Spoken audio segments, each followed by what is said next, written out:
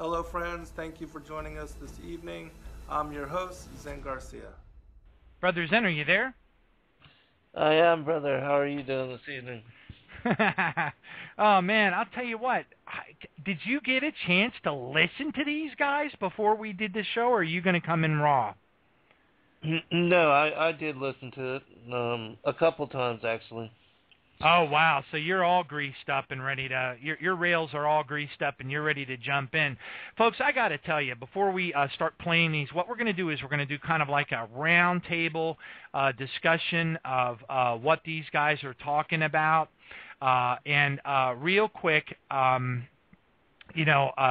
those who don't know about this, there is the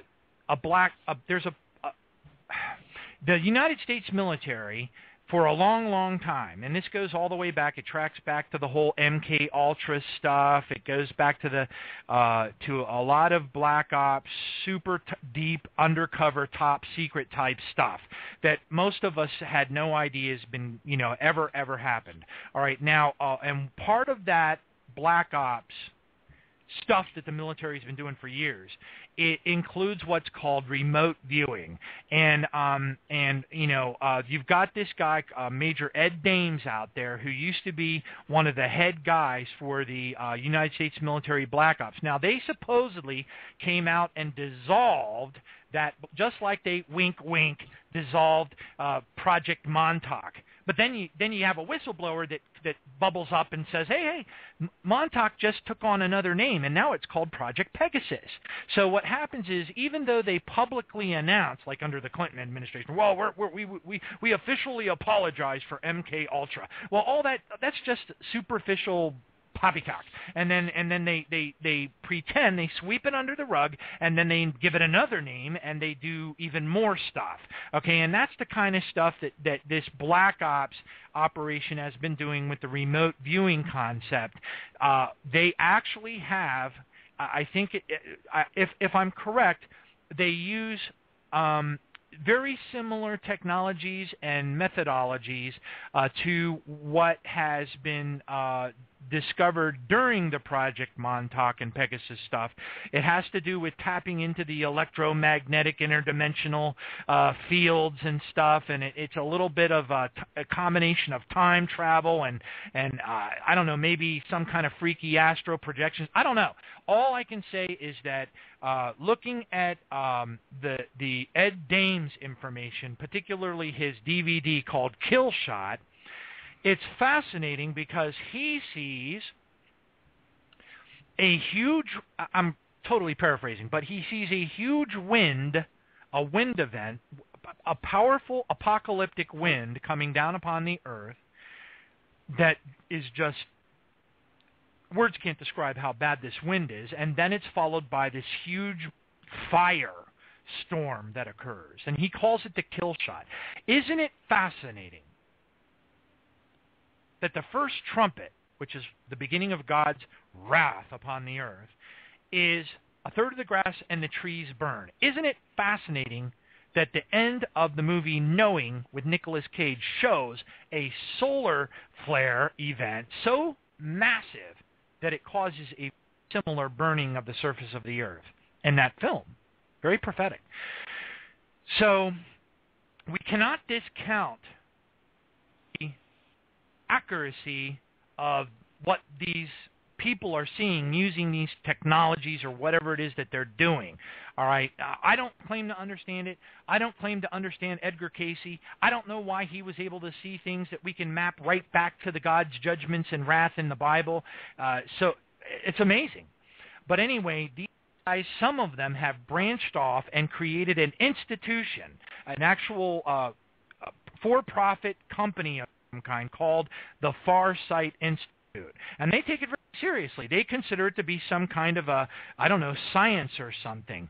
And what we're going to do, they have a, what they did was they remote viewed, for lack of a better term, they call it RV.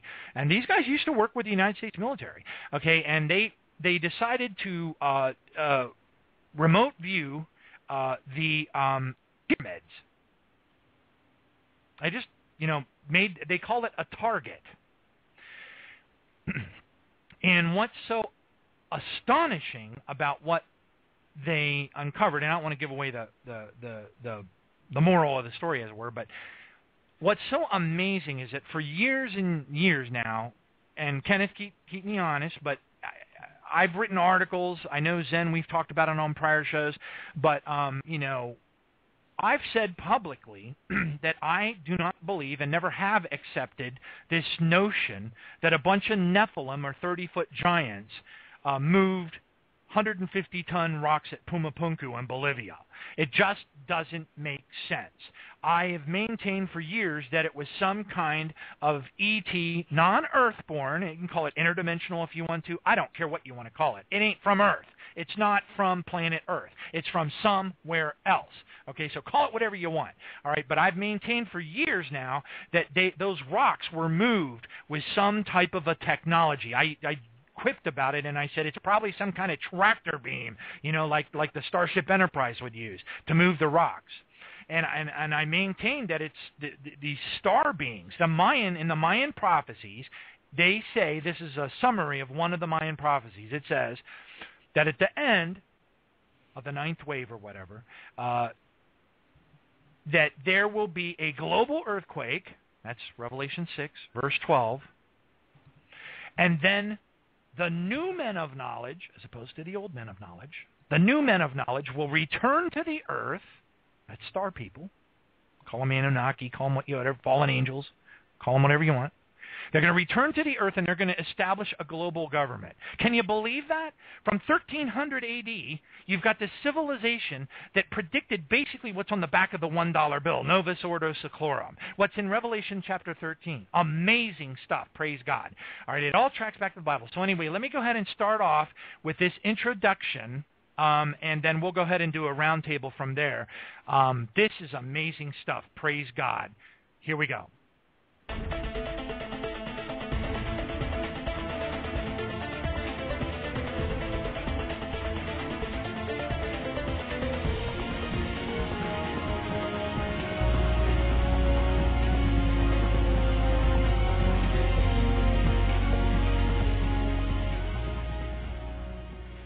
The Great Pyramid of Giza, sometimes called the Pyramid of Khufu or the Cheops Pyramid, is truly one of the greatest mysteries on Earth. It is huge, and it is built with gigantic stone blocks that seem nearly impossible to cut, transport, and assemble even today on such a massive scale as must have occurred long ago when this pyramid was originally constructed. Legends as to the origin of this and similar pyramids have grown, and some of these legends are now called history.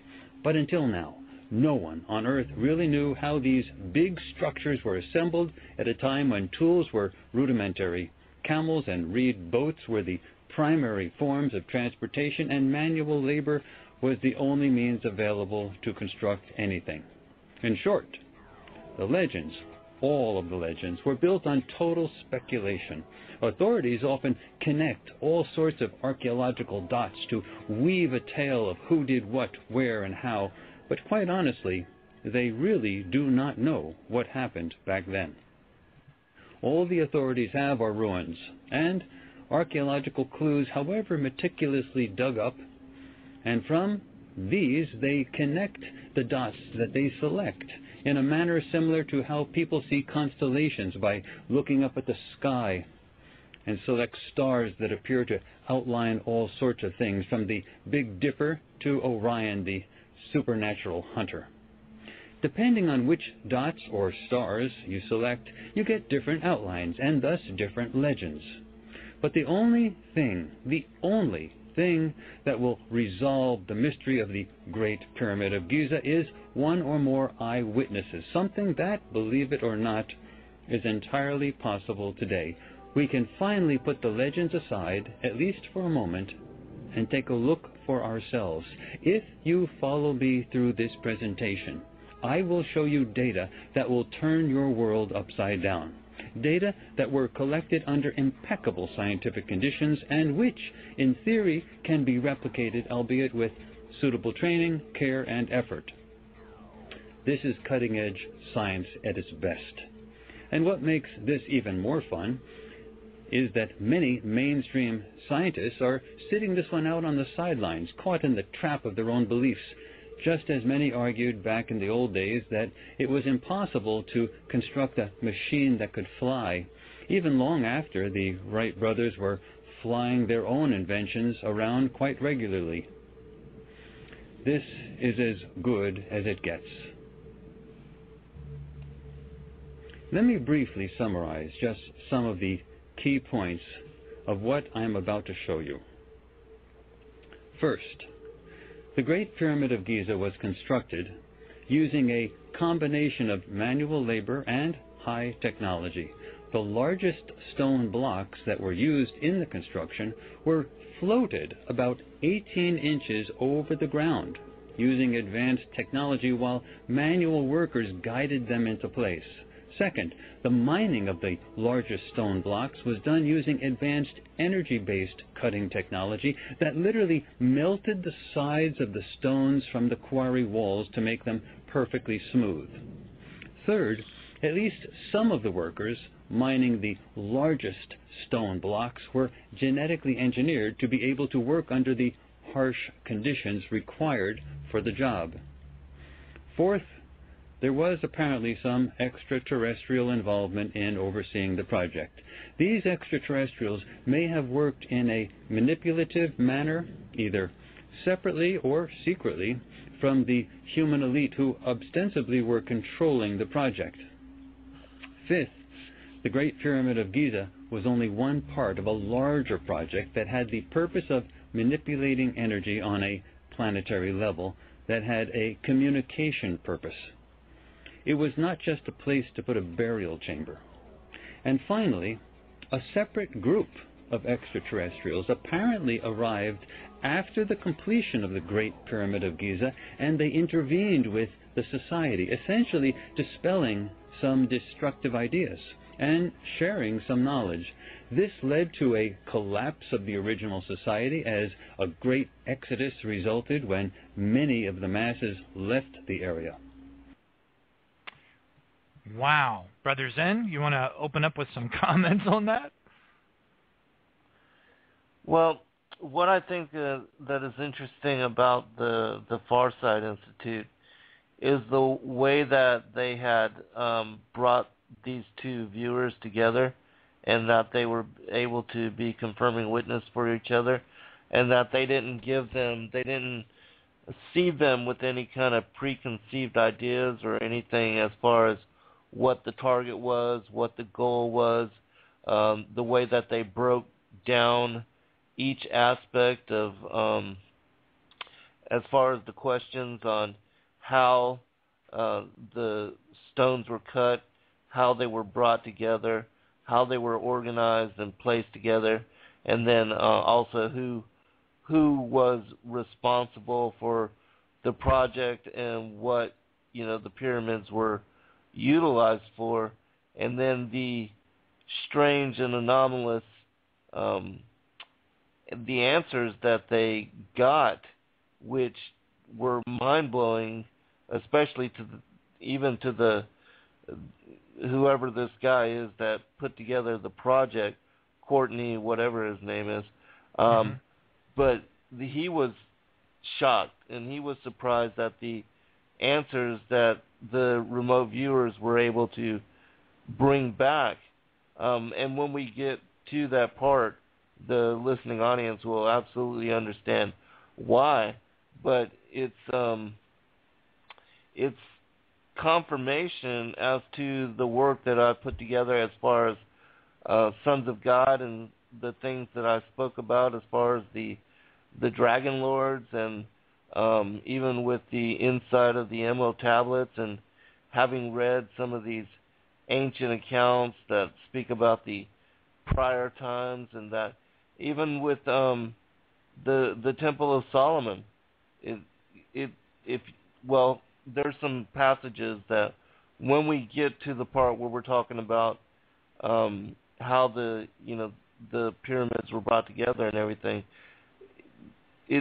for people that don't know, the listening audience, if you don't understand, Solomon was given authority over the fallen angels, and that the fallen angels, the demons, they were put to work in building what was the first temple of the Most High in there in Jerusalem, and that like it talks about even when Jacob saw the stairway to heaven and he built the altar, even when Adam and Noah were instructed to build an altar after the global deluge, they were told to build these without the use of tools, and that they were to use stones that were naturally hewn, and that they were not to shape them in any way. Well, it's interesting that even the Temple of Solomon, there's been recent evidence that some of these stone structures were massive, and that they were also like some of these megalithic structures that were put together that can't be explained, how some of these massive stones were placed and lifted and brought together really tightly and form-fitted. If you don't understand that, Solomon was given the authority and the power over the fallen angels, and that he utilized them in the construction of even the Temple of Solomon, it's hard to explain. It doesn't make any kind of a sense. But this particular project that the Farsight Institute did on the building of the Great Pyramid will give people an idea for what we're talking about and how these things were done. And then when we get to some of the answers and some of the clips that you're going to play, I'll share some other passages which speak about this also in Scripture. Yeah, amen. And then you have the incredibly mysterious references, for example, in Genesis 11, where it's talking about the Tower of Babel, which many advanced people, I don't want to call them theologians, but folks like Rob Skiba, a lot of other folks, we've come to the conclusion that there were exceedingly advanced technologies that were being used back then. And for example, you have the scripture that says, so in Genesis chapter 11, it says in verse 5, "But the Lord came down to the city and the tower which the sons of men had built, and the Lord said, Indeed, the people are one, and they have one language, and this is what they begin to do. Now nothing that they propose to do will be withheld from them." Okay, so there's implications in that statement that are far-reaching regarding the potential for some exceedingly advanced technologies that existed, never mind all of the, as you had pointed out, Zen, the ancient writings that indicate that Earth was an intergalactic way station at one point, that distant travelers stopped. There was, you've got the Atlantis stories, the Lemur stories. It's unbelievable. Kenneth? It is truly unbelievable. And you know what's so exciting? We were talking about this, John. It's coming from so many disparate sources. It's not just like it's you and me sitting here, or you, me, and Zen sitting here talking about this. Like Zen said, these are two separate individuals. They had that movie out, Watching Goats. So this is a program in the federal government. I'm not sure how it works, but it's doing something. And these people didn't have any suggestions. And they come up with this information that correlates what we've been talking about. And John, this is exciting. I don't endorse what they do, but it's exciting. It is, in a sense that when you're researching all of the data, just like when you read about the Edgar Cayce stuff, and you see it, you always have to take it with a grain of salt. But yet when you see it mapping back perfectly to the Bible, it's like, wow, this is really amazing.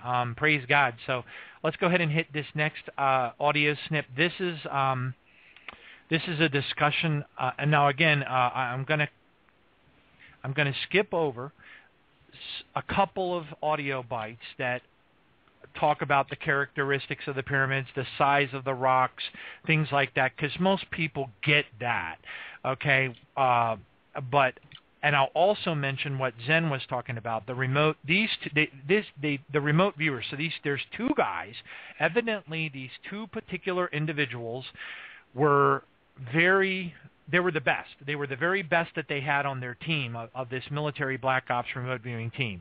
The very best. And one of them lived in Hawaii, and one of them lived in another part of the world. And they gave them what's called targets to focus on, the same targets. And what's fascinating is there was no collusion. They didn't share notes. They didn't make phone calls. And when they were done, the information they came up with matched. Okay? And that makes it really fascinating. But anyway, here's a little quick snippet, a little discussion about the target data, what they were told to go after. All right, here we go. Now, the actual targets. There are 6 targets for this study. The first target tries to resolve how the biggest rocks used in the construction of the pyramid were mined. Did the ancient Egyptians use hammers and water-soaked wooden wedges, or did they use another more exotic process to cut those stone blocks from the sides of the quarries? Here's the exact wording of the target. The target is the mining of the largest rocks used in the construction of the Great Pyramid of Giza, also known as the Pyramid of Khufu, or alternatively the Cheops Pyramid. The viewer should perceive the location of the mining operation where the majority of the largest rocks were mined, and the process of mining the rocks. The date and time of the target should be that which is optimal for perceiving the mining process employed with respect to the largest rocks used in the construction of the pyramid. A picture of the pyramid is also part of the target definition, so there can be no ambiguity as to exactly what rocks and what pyramid the target is referring to. The second target for this study focuses on how the pyramid was actually constructed. We want to know how the largest stone blocks were moved into place during the construction. Were they simply pushed around by legions of slaves, or was there some other way of moving those heavy blocks? The third target for this project is how the completed pyramid is being used for its originally intended purpose. That is, once they built it, what did they use it for? Was it just a burial chamber, or was something bigger going on? The fourth target again focuses on the mining of the largest rocks used in the construction of the pyramid, so this is in essence a repeat of the first target for the project. But for this target, a photograph of the pyramid was not included in the target description.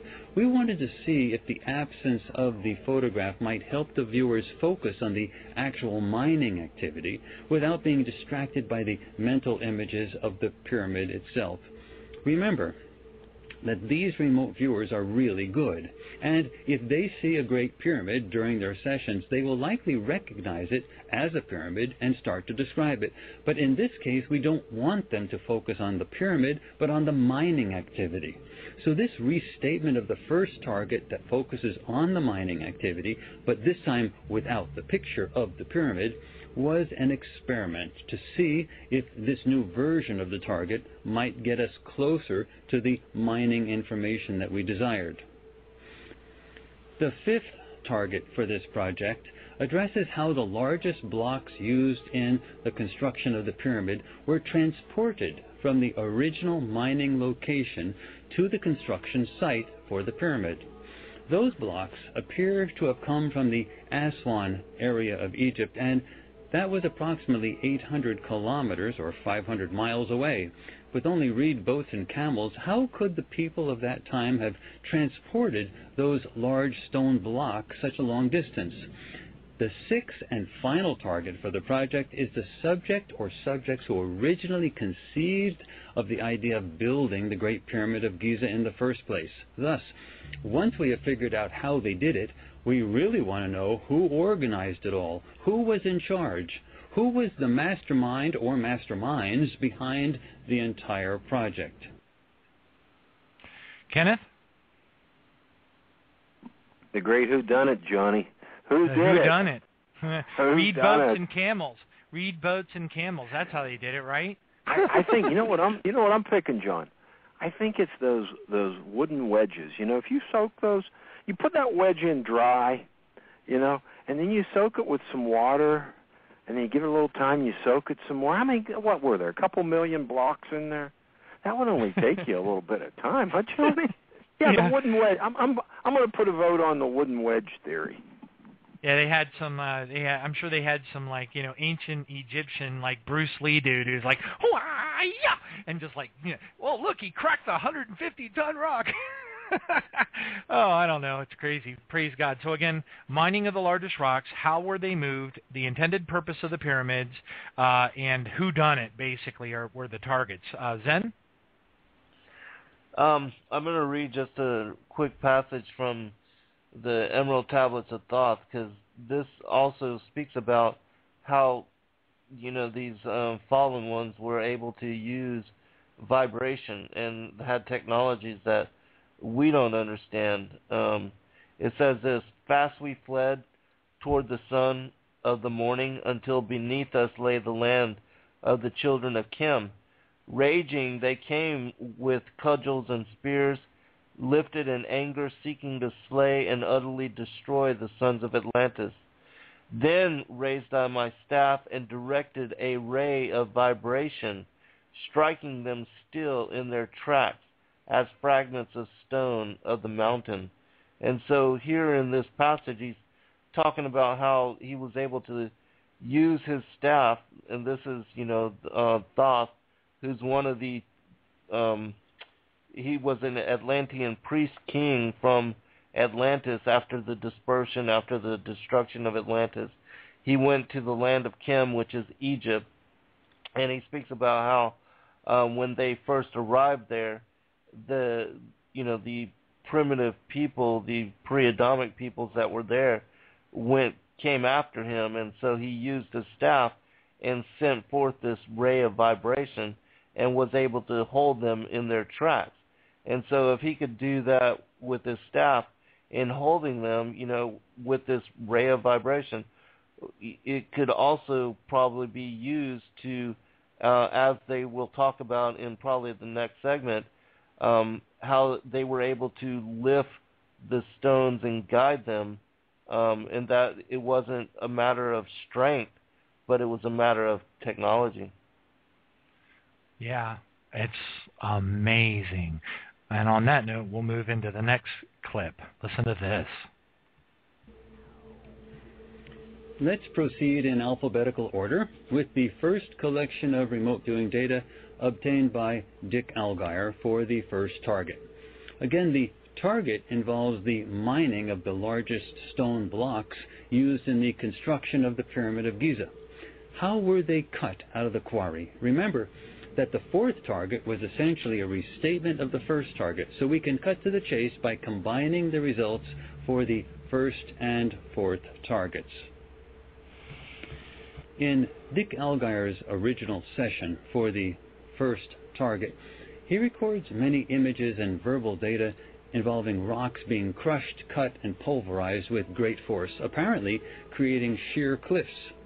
Great energy was apparently involved in this process, producing gaseous and shockwave byproducts. For the fourth target, addressing the same mining process, Dick produced two sessions. In the first, he perceives a great deal of construction activity.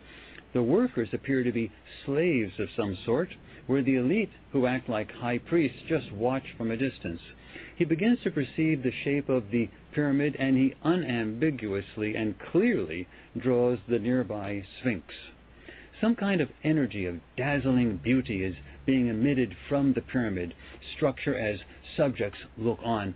Some subjects at the target site are confined in small and crowded cages, and they are horribly treated. There is also some sense of human sacrifice and even cannibalism associated with the target activities. The viewer perceives some sort of high priest who conducts a sacrificial ceremony that reminds the viewer of a satanic ritual. The viewer also perceives and draws a subject who does not look human, a subject that he deems demonic and terrifying.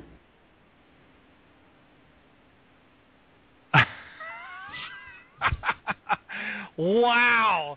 That was the point in this, when I was doing the slicing and dicing of this audio, that was the point. Zen, you remember when I called you? Remember when I called you and you went out in the driveway of your house and you were popping wheelies on your wheelchair and spinning all around because you were like flipping out? Remember that? Yeah, right. That was when I stopped. I didn't even listen to the rest of it. As soon as I heard that, I hit speed dial to your number. I was like, I got to call Zen right away. Go ahead and comment on that. Oh yeah, it's mind blowing that these remote viewers were able to see these things, and this is exactly what I talked about in my books, and also was what Credo Mutwa had talked about in his testimony in chapter 14 of Sons of God. I speak about the flying fiery serpents. I talk about the prior times and how they were the overseers. I call them the dragon lords, and how they were basically modifying, trying to create a slave race so that they could utilize these beings to do their manual labor and to not only construct things such as the Great Pyramid, and that those things were not done by humans, but that they were created by the overseers with the use of these primitive workers who were the labor force, but that they were also involved in blood sacrifice, in a ritual victim sacrifice, the offering of their children, all those things which are spoken about in the Old Testament in association to these like Moloch and to these olden gods, and how they were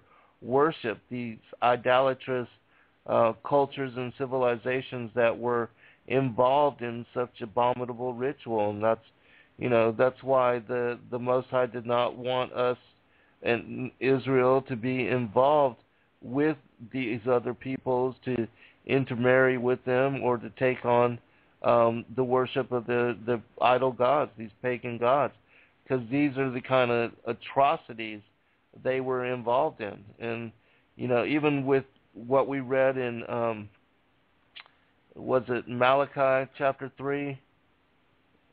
Micah chapter 3. Yeah, Micah. Yeah, where it speaks about how they were flaying the skin off of the people of Israel, and how they were even cracking their bones, and they were eating the flesh and cooking them up in pots. I mean, those kind of things sound just too bizarre and too fantastical, but this is the kind of thing that was going on. Even the Wisdom of Solomon, chapter 12, it gives mention as to the how these people were involved in these kind of things. Yeah, it's unbelievable. I mean, slave race, you've got high priests standing around. Then they talk about a beautiful energy shooting out of these things, crowded cages with slave race of beings. Then cannibalism, sacrifice, satanic ritual, this guy says. I don't even think this guy knows Jesus as his Lord and Savior, and he's talking about satanic ritual. And then one of the remote viewers says he sees a demonic being of some kind. Kenneth? Yeah. I want to cover that, but I want to wind the clock back to what Zen read on the last go round about from the Emerald Book of Thoth, where he talked about the sound waves. There's a technology out there right now that researchers are in the University of Tokyo. It's called acoustic levitation, and they're actually using sound waves to lift things up. And then David Wilcox, we talked about him in the past. He had that book, and I forget the name of it, but he was researching all the New Agers, and there's some people over in the Far East that have different ways that they can focus sound by resonance, and they actually levitate stones. Now, the reason I'm bringing this up to tie it into that observation of something demonic, we know the story of Adam and Eve, and then we know them being cast out of the garden after she was beguiled by the Nakash, and then we know the story of Adam's and Eve's two quote-unquote offspring, but we know the true story. Zen wrote a book on it, and in chapter 4 of Genesis, we see the descendants of Cain. And then we see a little bit later in there that all this technology was brought to mankind through the descendants of Cain. And then you start chapter 5 and this is the book of the generations of Adam. And then you go through all the good guys, so to speak. So, this viewer saw something demonic associated with these technologies, and we see here in the latter part of Genesis chapter 4, in the lineage of Cain, the seed of the serpent, the Nakash, that they bring in all these different technologies, music, and the artificer of brass and iron, and all these technologies. It's alluded to in the Bible, John. Oh, yeah, amen, it sure is. And then if you go back and look at the book of Enoch, I mean, granted, this is talking about a time period that is post-Adamic, and then arguably what we're looking at here is it's got to be pre-Adamic, no doubt about it. As a matter of fact, some of the greater, the smarter scientists that have been investigating the pyramids, some of their data indicates 12,000 years BC for the pyramids potentially being constructed. So that would be quite a bit pre-Adamic. I don't know. All I can say is it's amazing because Zen, I mean, you've got slave races. Well, let's just go ahead and move on because you know what, we can Oh, hey, talk this. John, Go before ahead. you do, Yes. I just want to make one real quick Yes. comment about something that's written in the Midrash. It's called the Pesikta Rabbati. It says this. And this is about, again, when we were talking about how Solomon utilized the demons, was given a ring that allowed him to control the demons, and that he put them to work in creating the Temple of Solomon. It says this: the stones moved of their own accord. They flew and rose up by themselves, setting themselves in the wall of the temple and erecting it, which is similar to the technology that we're seeing and talking about, and that they were able to see and perceive with this remote viewing. And so, there's a link to the megalithic stone structures that were also placed in the wall of the Temple of Solomon. Wow, and that's very Tesla tech. Very Tesla tech. As a matter of fact, we'll just go ahead and play this clip. Listen to this. Well, for the second session for this fourth target, the viewer clearly perceives mining activity. The mining activity involves the high-tech use of focused energy to fragment rock, leaving a crater. The viewer clearly describes this process in a time frame manner, as in snapshot after snapshot. Here's the original image that he draws.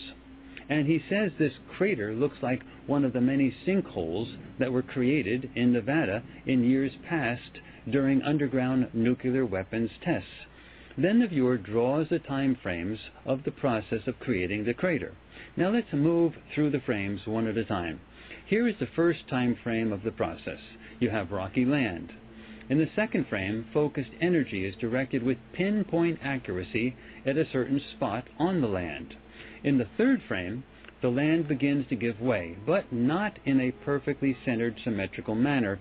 In the fourth frame, a chain reaction is clearly in process. Finally, in the fifth frame, we have the resulting crater. The viewer then writes that the focused energy that creates the crater is like an electron beam that produces what he calls a sizzle spark thwack that causes a chain reaction in the rock. He notes that this would scare birds even 10 miles away. He writes, "This is like watching a nuclear test at a Nevada test site when land shudders, domes, cracks, and collapses. But it is not the same. This is not a nuclear underground blast. I saw very focused, directed energy harmonics converge on one point from many directions and cause the earth-land rocks to fuse, vibrate, collapse in the sense of pummeled by Thor's bolt. The term Thor's bolt comes to my head like the way scientists or creators would name this. Wow. So focused energy, fractured rock, harmonic, harmonic. It's a laser beam, and it's coming in from many directions and focusing some type of a harmonic plasma energy weapon of some type, a laser beam of some kind. I mean, that's pretty much what it sounds like he's talking about. Kenneth? It sure does, John. That's light amplification through the emitted radiation. It's a technology that we've reestablished. Doesn't mean it was the first time. And like you said, yeah, those pyramids are pre-Adamic. But what we know is these critters, these demonic elements, they have revisited us time and time again.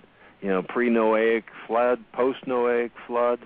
You know, they just keep coming back, John. But yeah, that sounds like a laser.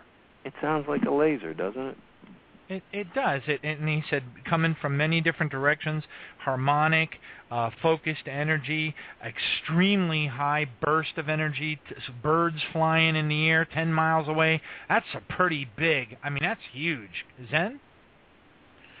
Yeah, I think it has something to do with, light, vibration, could be acoustic, sound, invisible rays. I mean, we don't know, but we know that the technology that we're creating today is just a reproduction of stuff that the fallen angels had done even before the advent of modern humanity upon the planet, and that we're not at the height of civilization and culture, but we're relearning and recreating those things that were already in existence and that were part of the history of the planet and in prior Earth ages. Nothing new under the sun. Yeah. When we were, that was one of the things that Brother Peterson brought up on the Peterson Chronicles, on how Ecclesiastes basically nails the fact that it's all cyclical on all of these advanced technologies that existed in the past, and we're just kind of seeing that cycle repeat itself. Praise God. That's powerful. Let's move on to the next one. This is amazing. Listen to this. Then the viewer notes that large numbers of subjects were associated with this target, and there is a sense of activity that is both scientific and shamanistic. Crystals are used in some manner. There is a tremendous display of energy that is witnessed by these many subjects. There is also the sense that the energy is connected to a grid or ley lines. Now, let's look at a video that was recorded live while Dick Algire was doing one of his sessions for this target. Listen carefully to how he describes the mining activity that was used to obtain the largest rocks used to construct the Great Pyramid of Giza. Radiating lines of energy, okay, so like pow, pow, all focused on a very precise point. So this is, and it's not,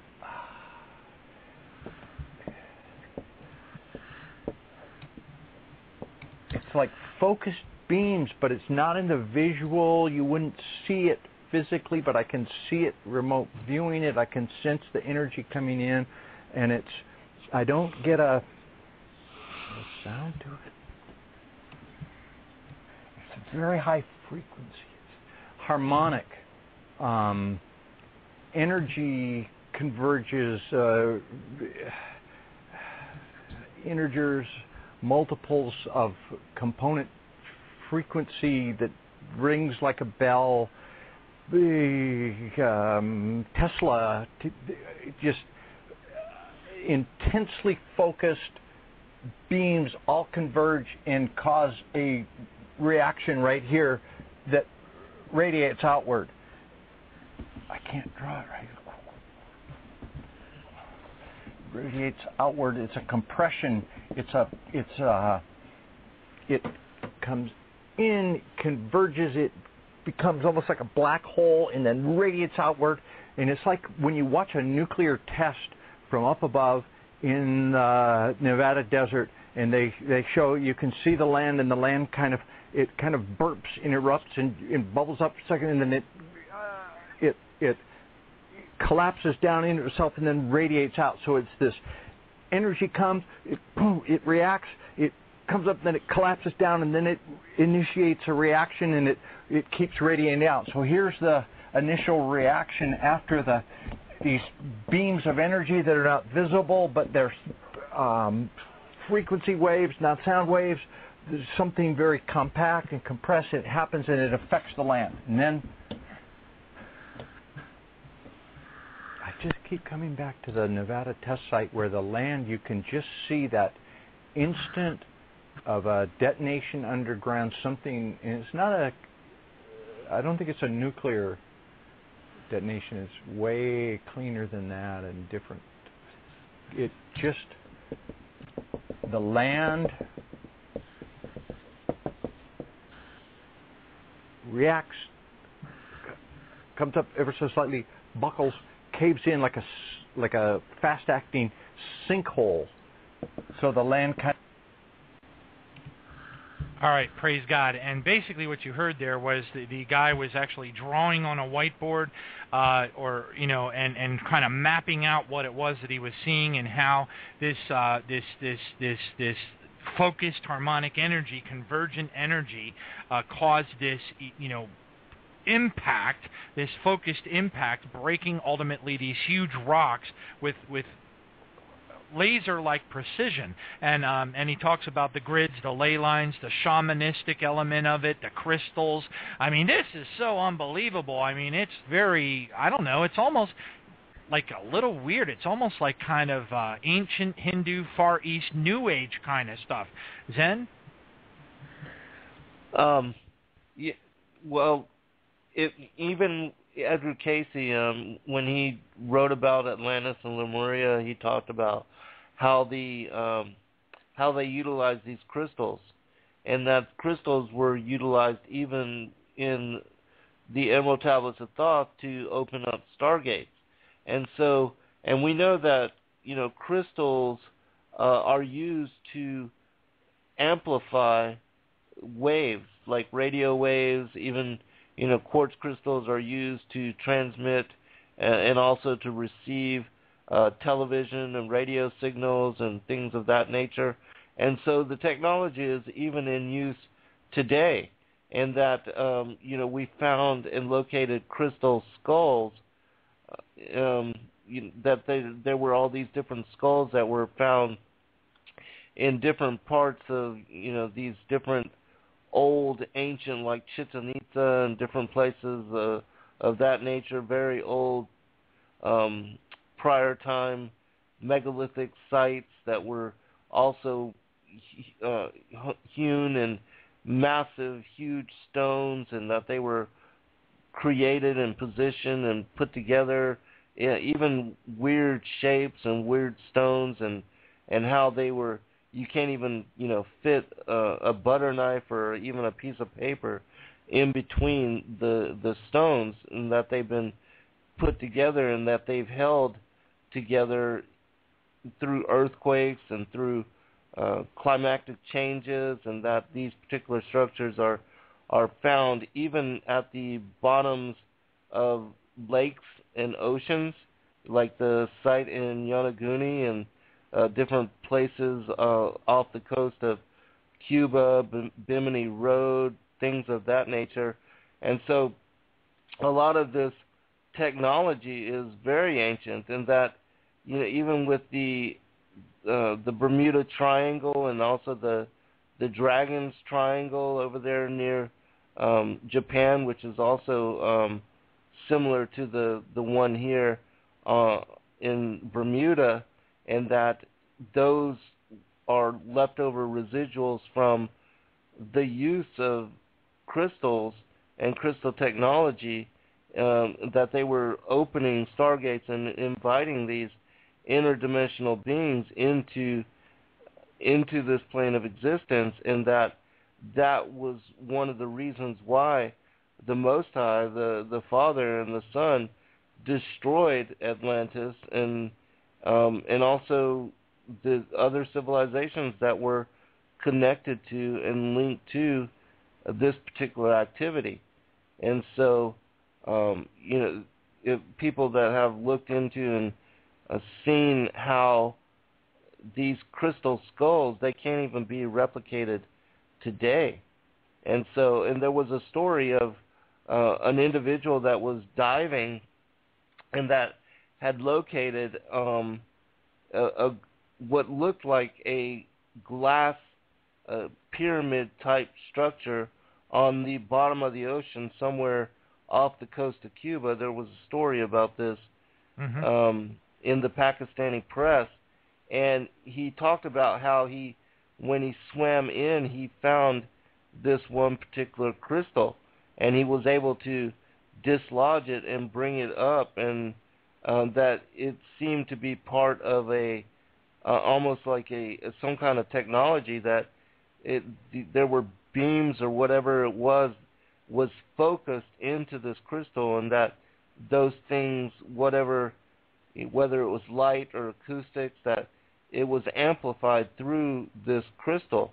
And so there are technologies that are connected to crystals and their use as far as amplification that we don't understand, that have not been replicated, and that are probably there are probably things that are connected to them that are in use as far as black ops and technologies that the government has that the public is not privy or privileged to have and to use, but certainly things like that are in existence. Because, again, it's a recreation, a reproduction of those things that were in the past, as in the days of Noah. Oh, yeah, amen. You have the Judy Wood, directed energy, free energy technology, the directed energy hypothesis, if you will. She maintains that that it was used to bring down the towers. I maintain that it's all of the above. I see the evidence associated with that free, the directed energy technology. I see the evidence that she brings forward, and it's pretty indisputable. So it exists. There's no doubt it exists. It's just, and then of course you even have YouTube videos out there of Tesla tech, where they've levitated large objects off the, floated them in the air, and it's just amazing the stuff that's out there. And that's the tip of the iceberg of what the fallen angelic beings have brought into the earth in the past, and pre-Adamic earth in particular. We can only imagine what the Black Ops have their hands on today. Praise God, Kenneth. Yeah, when you were talking about it, sounded almost like Hindu or something. It reminded me of what Oppenheimer. Everybody knows Robert Oppenheimer was the father of our atomic energy program and the bomb, like the Manhattan Project and all that. And here was a quote right after he was asked his thoughts after they detonated the first one out in Alamogordo. He said, and he's quoting right out of the Bhagavad Gita, he says, "I am become death, the destroyer of worlds." And people may scratch their heads and say, well, why would he say that? Well, 7 years after the test, he was being interviewed at Rochester University. So they was just being asked whether it was the first atomic bomb ever to be detonated. And here is his reply, and I'm going to quote it directly. This is after he was asked if that was the first, the one at Alamogordo that he witnessed there when he quoted the Bhagavad Gita. Here's what he said. "Ancient cities whose brick and stone walls have literally been vitrified, that is, fused together, can be found in India, Ireland, Scotland, France, Turkey, and other places. There's no logical explanation for the vitrification of stone, forts, and cities except from an atomic blast." So like Brother Zen just said, like you were saying, this is a reintroduction of technologies that were here before. And Oppenheimer knew this. He was well-read. He understood. John, this stuff is coming out now. Oh, yeah, Mohenjo-Daro, it's absolutely beyond, it's mind-shattering. It's awesome, praise God. And it's great to be able to talk to this and talk to this in the context of the Bible and how this all just maps across the world ages and the things that it's just amazing to get your arms around it and to realize things like, the Sumerian texts, weren't all completely, like you say, Zen, there's underpinnings of truth in virtually all these ancient writings, and it's all coming, it's all bubbling up now, and we're seeing it, even coming forth in these testimonies. Let's listen to this. This is amazing. Praise God. Well, so far this does not sound like a bunch of people chiseling rocks from a stone wall. Let's see what Daz Smith also witnessed for these two targets involving the mining process of those largest granite blocks. For the first target, Daz Smith produced 2 sessions. His first session is filled with perceptions of a great many subjects involved in working with what he calls large stone structures. The materials involved are multi-sided solid stone. The sloping sides of the structure being constructed are beginning to become apparent in his early sketches for this target. The viewer connects this target activity with the concept of a spiritual purpose, and even explicitly mentions parallels with the burning bush and 10 Commandments biblical stories. There is also a great deal of physical energy involved in the processes involved with this target. At least a few of the subjects involved in this process have advanced telepathic abilities that seem to connect them with something larger in the sense of the universe. Well, Daz's second session for this target, in that session he clearly perceives the pyramid shape of the large structure being constructed. The viewer interestingly perceives and clearly describes and sketches one door at the base of the pyramid structure that leads down, not up, which is an accurate description of the passageway that leads to the lowest chamber that is cut into the bedrock underlying the pyramid. The viewer states that the structure is made of stone and that the construction process for this structure involves a great many humanoid subjects. The viewer does not sense resentment or oppression among the workforce, at least not at this point. Nonetheless, he notes that some of the workforce operates in deep pits in the presence of intense heat, fire, and burning. The viewer even explicitly connects the feeling of the target with the sense of the ancient Karnak temple complex. If you are surprised at how accurate these perceptions are, it is like I said earlier. These are among the best viewers on the planet currently. Wow. Telepathic connectivity to the universe. So right there, anybody who's done any kind of study on the fallen angelic beings, the work of Mac, oh my goodness, the one thing that is consistent, it's a consistent report from every single UFOologist, anyone who has studied the fallen angelic beings, and even the hybrids that the Greys have been creating through their abduction and impregnation process, the Daniel 243, and they shall mingle themselves with the seed of men, all that stuff. When you collect all that data, the one thing that is consistent is that they communicate telepathically. So there you have the telepathic connection to the fallen angels. You've got, and then you've got these, once again, the resurfacing of this slave race that the humanoid, they call them humanoid, so that implies that they were human looking but not probably like us, working in deep pits and intense heat. I mean, that paints a pretty creepy, dark picture, Zen?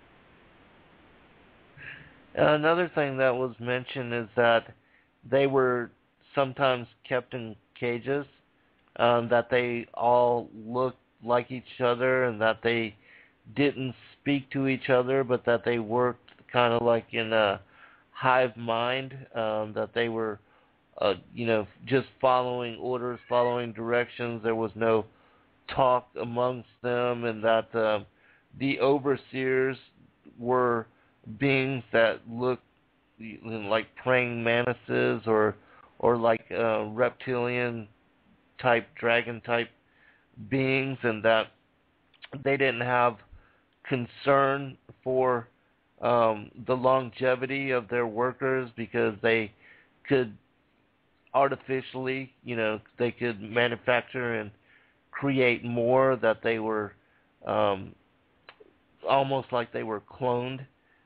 Is the the premise that was put forth. And so all these things are aligned with what I had learned in studying and reading about and citing in Sons of God about the the primitive worker, which I talked about the differences between these primitive workers and what became modern humanity, and why it was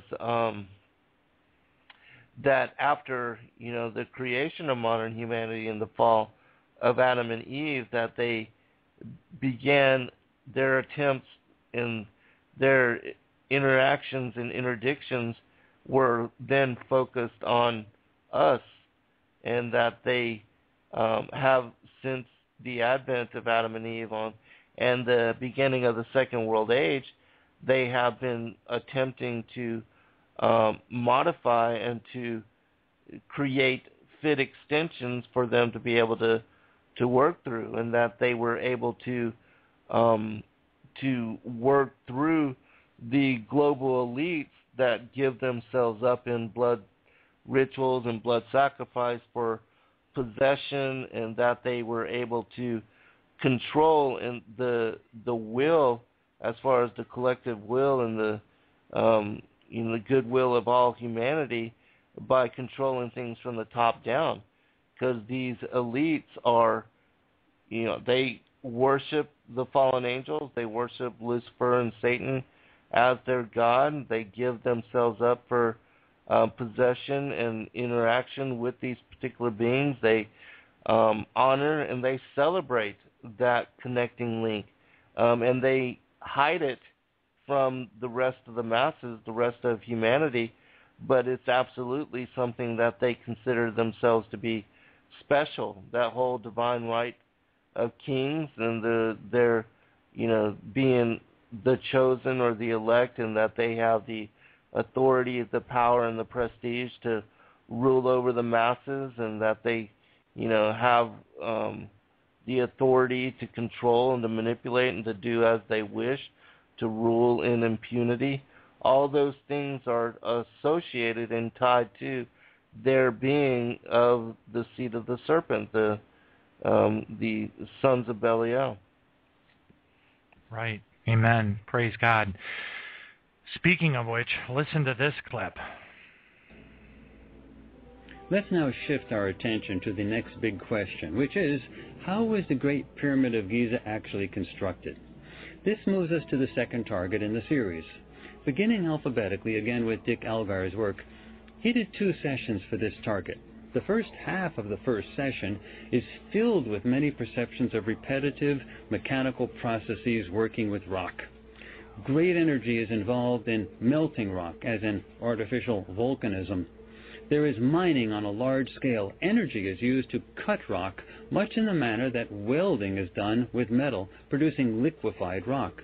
The viewer explicitly describes what looks like high-tech alien mining.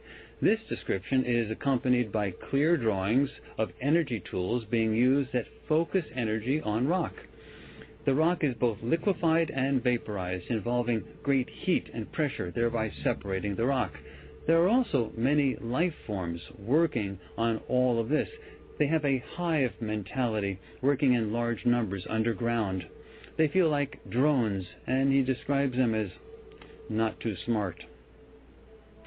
In Dick's second session for this target, he perceives drone-like humanoids who are genetically engineered to work under extremely harsh and polluting environments involving high-tech processes used for constructing large rock structures. The environment is like a foundry with toxic air quality. Everything is high-tech. Energy is used to melt rather than blast rock. Construction is on a massive scale, and large underground tunnel complexes are involved. The workers seem to be grown from fetuses in artificial environments by beings whom the viewer perceives as praying mantis in nature. Watch and listen to Dick Algar describe all of this with this session recorded live on video. Okay. Wow. Okay, high-tech alien mining, many different types of life forms, operating in a hive mind mentality. Remember Revelation 17? And these are of one mind. See, when the Bible is referring metaphorically to these beasts and these things, these entities, these are of one mind. Get it? Wow. And then drone-like genetically engineered humanoids grown from fetuses by mantis-like beings? This is very reminiscent of the clay tablets of the Sumerians where they're holding up the test tube. Zen, what do you think?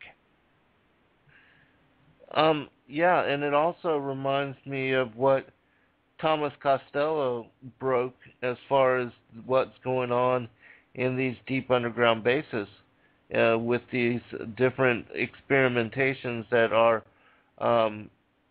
with the coexisting technology as far as the cloning that both the government with these hybrid races, that they are like Nightmare Hall, and all the different hybrid beings that are created, and that there are even Thomas Costello was able to sneak out even pictures and images of some of these hybrid monstrosities that are being created down there, and this was decades ago. Who knows what kind of Dr. Moreau-ish type things are going on now, and what kind of, as far as the alien abduction, where they're stealing fetuses and having women carry them for a certain amount of time, and then they're stealing, their pregnancies and taking their fetuses, and this is another aspect of that particular what the experimentation that is ongoing.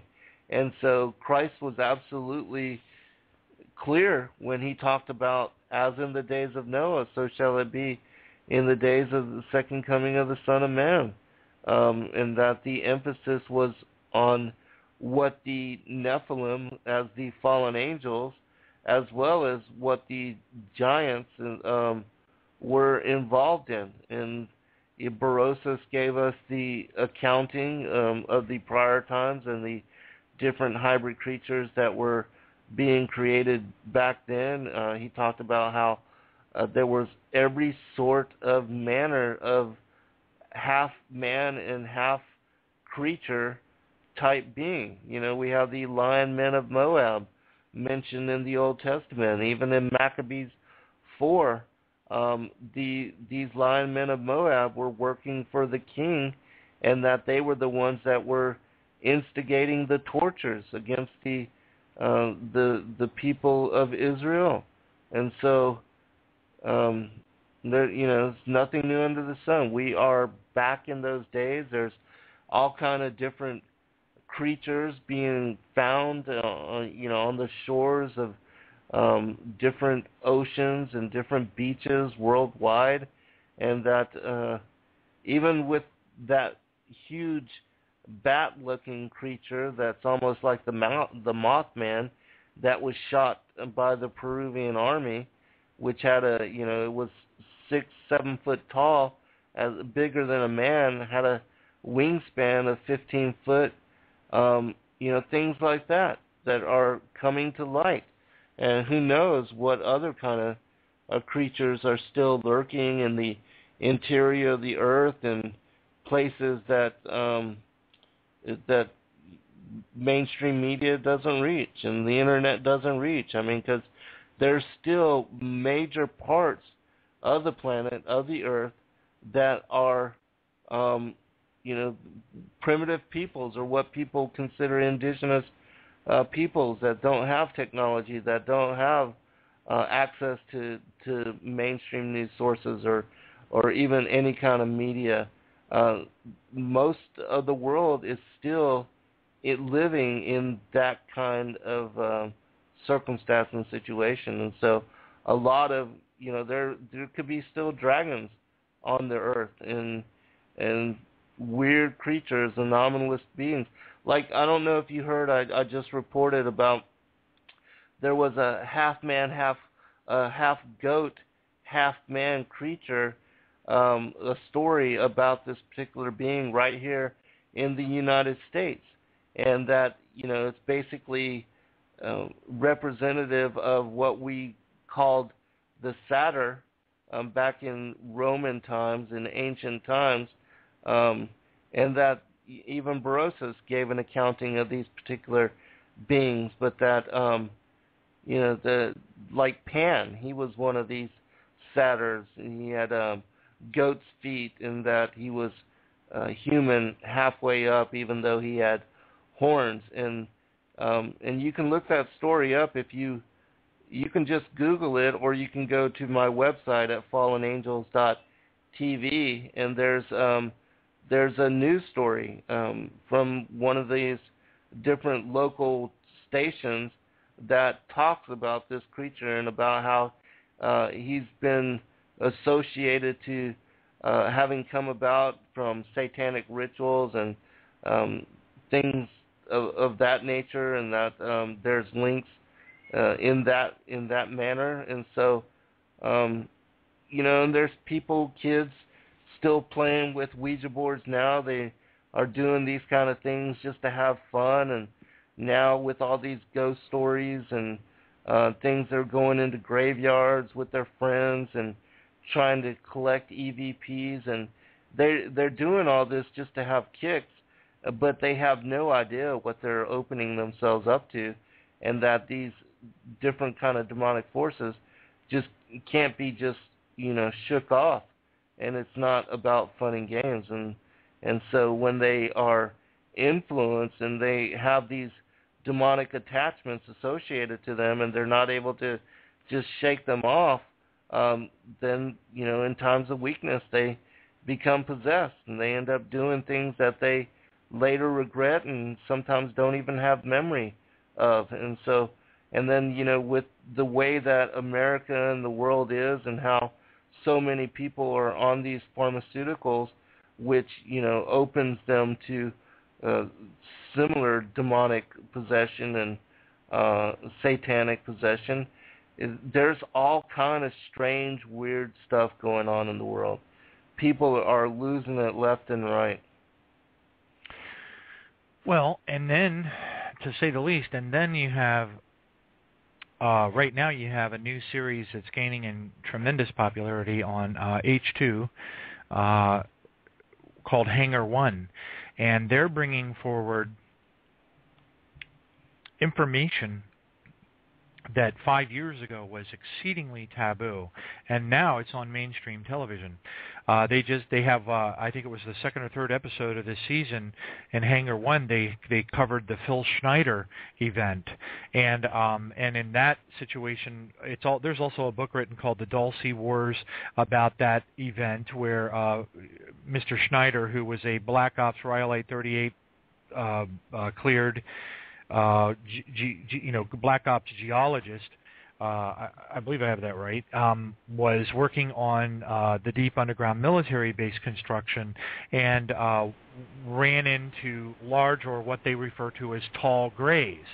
And the reason that's fascinating, in conjunction with this particular testimony of them seeing these tall mantis-like creatures growing these fetuses, you might, anyone who would see typically a tall gray might perceive it as a type of mantis-like being. So, I mean, it's hard to say. It could have been some other, type of being, we don't know, but now you've got pretty much H2, mainstream television, bringing out testimonies of I consider to be highly credible. The guy was executed, so that pretty much puts a stamp of credibility on him, just like with Bill Cooper in Behold a Pale Horse. I mean, every time, in Branton being thrown into the Bruce Allen Walton being thrown into the Utah State Penitentiary, it seems like any of these guys from the deep underground bases that to start blowing the whistle, go on. They have to go underground or else they get killed. And so it's just fascinating to see all these dots connecting, and now even this information coming up to mainstream television. Wow! And we have a question from a lady by the name of Nancy. She says, "This is for you, Zen." She says, "Could the pyramids actually be the top of really large obelisks that are going down through and into inner Earth into the lake of fire?" That's for you, Zen. Oh yeah, absolutely. Even in the Emerald Tablets of Thoth, when Thoth is speaking about the constructions of these pyramid structures, that they are leading to what he calls the halls of Amente, where the lords of the dead are located, and these are the beings that he went to tap into and to learn his knowledge and his wisdom from. And so, absolutely. In fact, I think it also the Emerald Tablets talk about how a lot of these ancient structures were created long ago, even before modern humanity, and that the Atlanteans were the ones that created some of these deep underground structures. And that Phil Schneider, in his testimony, he spoke about how when they were creating these deep underground bases, that they were building on top of already existing structures. And also, just so you know, those that have access to the chat room, I posted a link to that half man, half goat satanic scion. That it's the story's from Kentucky, and so if you have access to the chat room, check out that video. It's not very long at all. It's very interesting though. Wow, praise God, that's awesome. Okay, and not so surprisingly, that segues rather, segues nicely into this next snippet. Listen to this. Now let's move to the third target in the series and find out how the fully completed Great Pyramid of Giza was used for its originally intended purpose. That is, let's find out why the people who built this thing actually built this thing.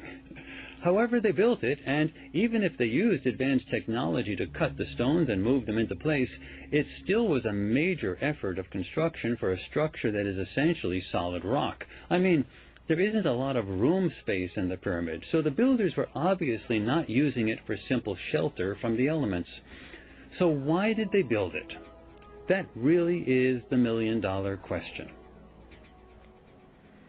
Beginning with Dick Allgaier, he conducted 2 sessions for this target that focuses on how the Great Pyramid of Giza was used for its original purpose.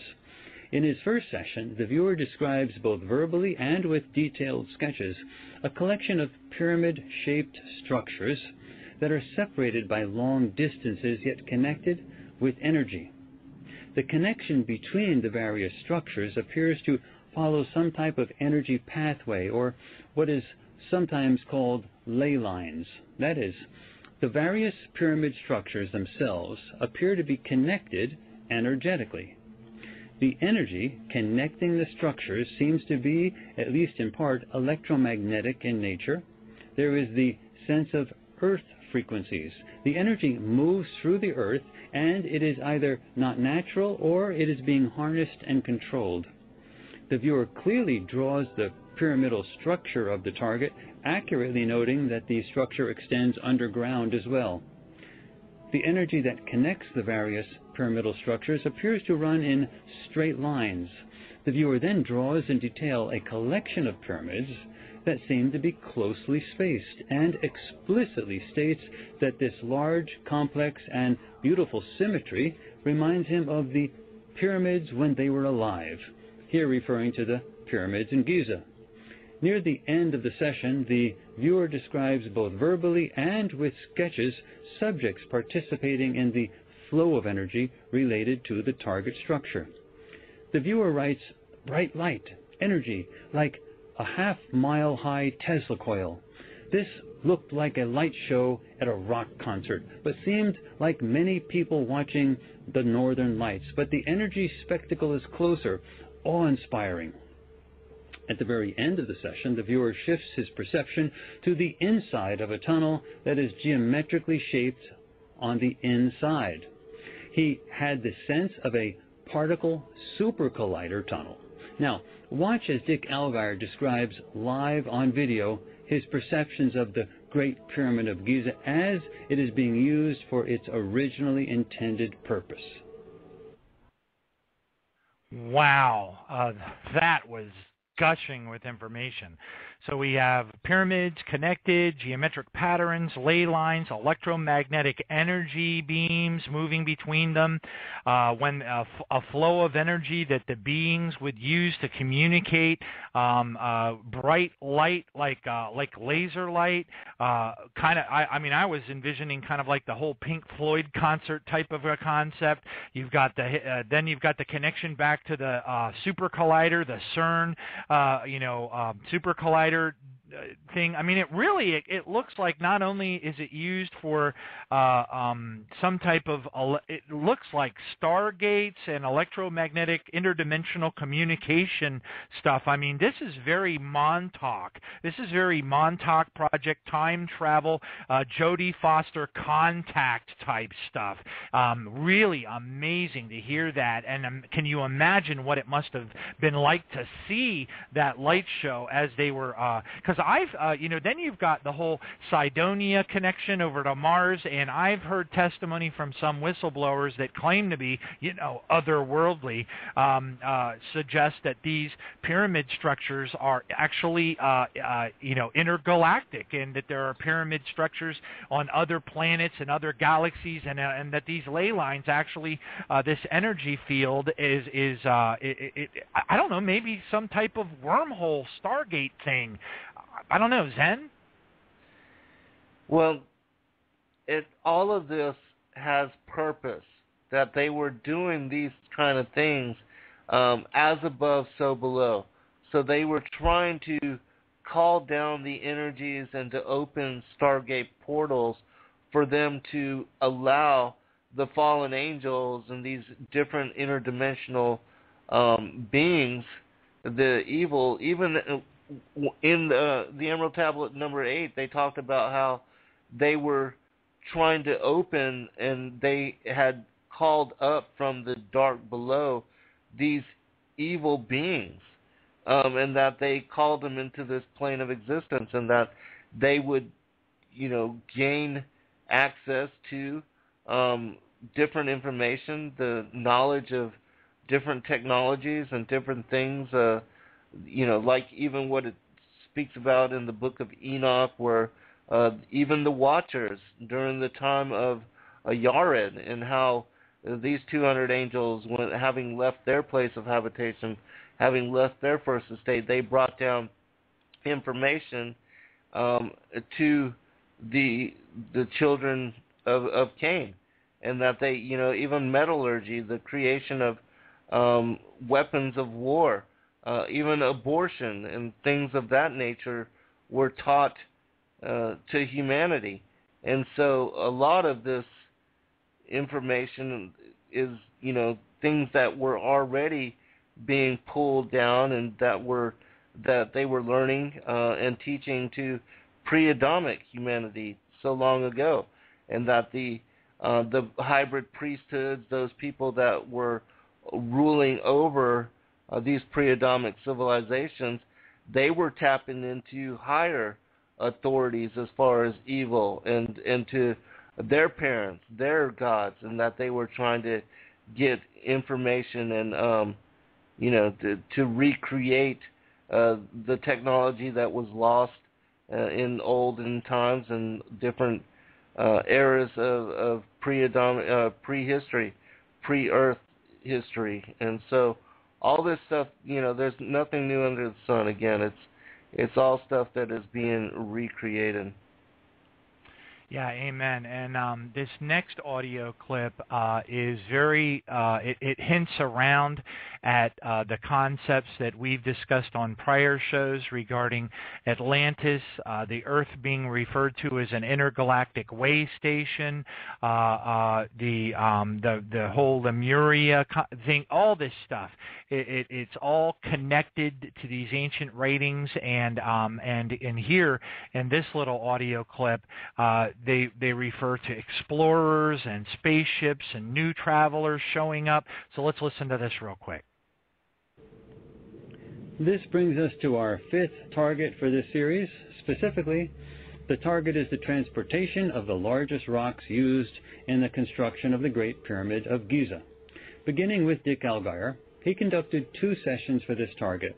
In his first session, he describes a great many people collectively working with stone. The people are densely packed in their work environment. Dick clearly describes the solid stone blocks at the target site and the masses gathered together near those blocks in a scene that reminds the viewer of an old city central plaza. There is an elevated energy event that is witnessed by many subjects. Then, in his second session for this target, the viewer describes something that moves through the air and seems to impact the ground at some point. Now, Daz Smith also did 2 sessions for this target. In his first session, Daz describes an indigenous society from the ancient past that is based on slaves and masters. Yet there is great social change in progress, with some new subjects arriving from far away in vehicles or ships with new knowledge, new ideas, new medical knowledge, and new technology. An old system of beliefs falls away among the indigenous subjects, and subjects depart from the area with their families in large numbers. All this change happens over a decade or 2. The newly arrived subjects are enlightened travelers and explorers, and they are the ones who start this new golden age in a short period of time. The primary location perceived by this viewer is an ancient city with temples. The viewer describes the basic physical layout of the pyramid's internal structure, as well as the arrangement with another pyramid situated in a wide landscape. Some of the structures have extensive construction underground. Let's closely watch Daz in a session recorded live as he explores his perceptions of this target. Wow, praise God. So again, that seems to support a lot of the testimonies of that whole intergalactic concept of Earth and the pre-Adamic period, the high tech. I mean, it just matches. It's absolutely astonishing how much of the ancient writings this all just kind of brings together. Not just the ancient writings, but Zen, as you were saying, the Edgar Cayce stuff and his information about Atlantis, etc. Right. I just posted into the chat room this passage from the Emerald Tablets. It says, "Far in the past, before Atlantis existed, men there were who delved into darkness, using dark magic, calling up beings from the great deep below us. Forth came they into this cycle. Formless were they, of another vibration, existing unseen by the children of earth men." And, this same thing talked about also how it was that they took over in the form of man, they amongst us, but only to sight were they as our men, serpent-headed when the glamour was lifted, but appearing to man as men among men. Crept they into the councils, taking forms that were like unto men, and slaying by their arts the chiefs of the kingdoms, and taking their form, they ruled over man.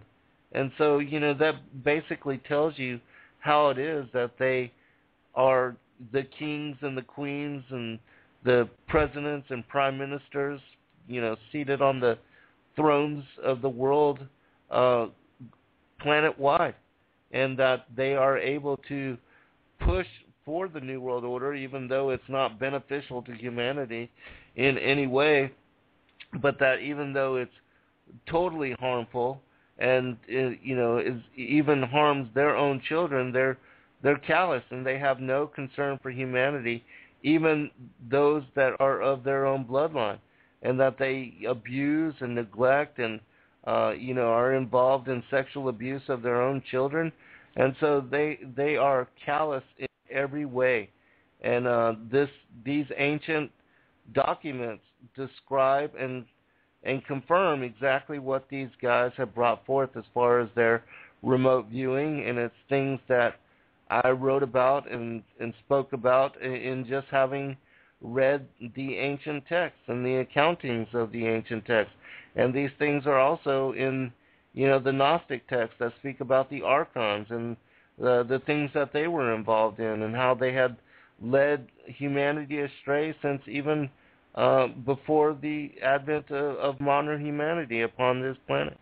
And unless you know that the fallen angels were cast out from the upper heavens, and that they were here before the advent of Adam and Eve, none of the geological, archaeological records and why it is that we see megalithic structures on both the moon and Mars and other places, and how all these things tie in together, it just does not make sense. But when you have this discernment and have this understanding, and you realize that the fallen angels were here before us, and that they were the ones that were responsible for the creation of much of the megalithic structures that we find worldwide, and even in other parts of the solar system, places like Cydonia, well, then it all begins to make sense. Yeah. Amen. Praise God. Unbelievable. And we'll go ahead and skip up to the closing arguments that this guy makes, and then we'll bring the show to a close. This is just amazing, and we'll get your final comments at Zen. Praise Jesus. All right, here we go. So there you have it. The Great Pyramid of Giza was constructed using a complex mix of manual labor and advanced technology. The construction may have been manipulated or assisted by some extraterrestrials who seem to have worked behind the scenes. There was also plenty of human drama and intrigue involved, more so than is contained in any Hollywood movie about that time. And it is not clear how much the humans were aware of the extent of extraterrestrial involvement in their plans and activities. Some of it would have been hard to miss, of course, such as technology that levitated stone blocks. But there is no evidence in these data that suggests that the humans themselves of that day had developed the level of technology to do this, nor the technology to clone workers who could survive the harsh mining environments. It also looks like the drama was interrupted at some point, apparently after the Great Pyramid was fully constructed. What interrupted it was the arrival of highly advanced beings from far away traveling in ships. I can only assume that we are talking about other advanced extraterrestrial beings, ones that had an entirely different agenda than the extraterrestrials who had been involved with the pyramid construction project in the first place. Wow. Powerful closing comments. So anyway, I was shocked when I heard this. When I just heard the first 15, not even the first 15 minutes of this presentation, the slave races, the humanoid beings, cloned test tubes, the whole thing tightly packed in cages, demonic-looking beings, cannibalism, sacrifice. I was like, oh my gosh, this is the Mayans, this is the Incans, these are the Aztecs, this is the land of Canaan. This is, and it all evidently has existed. So it appears then. I mean, I would never have guessed this, but it appears that these strange ritualistic, satanic practices have been at the forefront of these beings' existence, arguably since the original rebellion millions of years ago. Doesn't it seem kind of like that? Absolutely. Absolutely. Every people, every culture, every civilization that they have assisted, that they have given technology and knowledge to, they have instituted ritual sacrifice, blood rituals, cannibalism, the drinking of blood. And so all that technology has had a price. And so for those that are espousing the ancient alien theory and that these particular beings are creators and are benefactors and that they have helped humanity every step of the way, well, they fail to mention that with the technological advancements and with the knowledge that they have provided, that they have instituted victim sacrifice where they, cut out the hearts, the still beating hearts of thousands of people on any particular day, and that they were using their knowledge of coming eclipses and coming, as far as the changing of the sun, as far as harvest and when to plant and, when the summer solstice and when the winter solstice was, all these different things to institute these abominable type rituals, well, then it becomes a totally different story. And when you understand that the fullness of the story and you see that they have led astray and deceived humanity and instituted evil, just as the book of Enoch says with what the Watchers did, that the rebel angels also did similar things, that it starts to make sense why it was that the Most High has warned us against taking other gods before Him and in building idols to these particular fallen angels, or to worship a pantheon of gods, which are none other than the angels of the Most High parading as gods themselves. And so once you understand all of these things, you'll know why it is that the Most High, when He sent in Joshua into the land of Canaan, He told him to kill every man, woman, and child that was of this seed line, because He did not want them to leaven His people.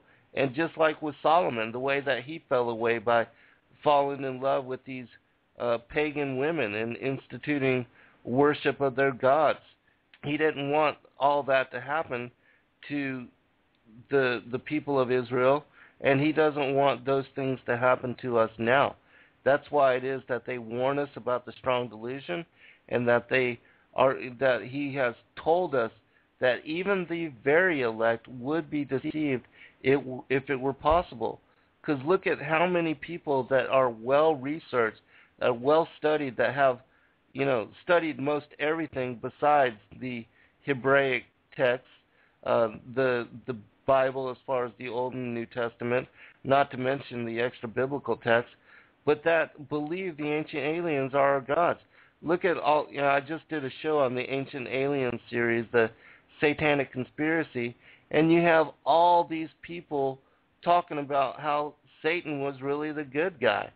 And people can go to the blogtalkradio.com/Fallen Angels TV to find that show. I did it 2 weeks ago. But I'm playing clips directly from the Ancient Alien series and how they have turned it completely around, just like the Freemasons, just like the secret societies, all those different select elect groups that espouse that Lucifer actually freed us, and that he didn't want he didn't want us to not have access to free will and to be able to enjoy the pleasures of this life. What they don't realize is that along with that free will came the experience of evil and the knowledge of good and evil, that we are seeing the prevalence of evil all around us. And it's all as, because of the fall of humanity and because we've been led astray. Yeah. Amen. And because of all this darkness, this cesspool that we're swimming in right now, praise Jesus. Thank you, Father God. The closing song tonight has even a more apropos meaning.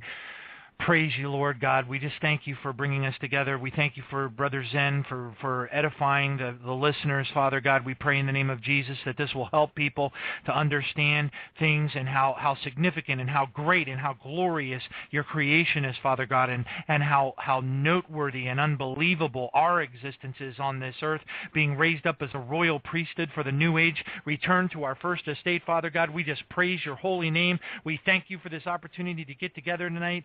Praise you, Jesus. Thank you for this evening. And folks, send out, links. Let people know.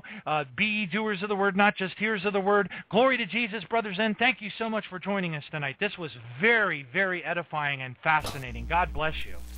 Always a pleasure, brother. Anytime. All right, take care, God bless. brother. Talk to you soon. Thank you, everybody, for joining us for this video and this broadcast. We appreciate all of you, and thank you for your patronage. Please do like and subscribe and share with your friends. God bless all of you in your seeking.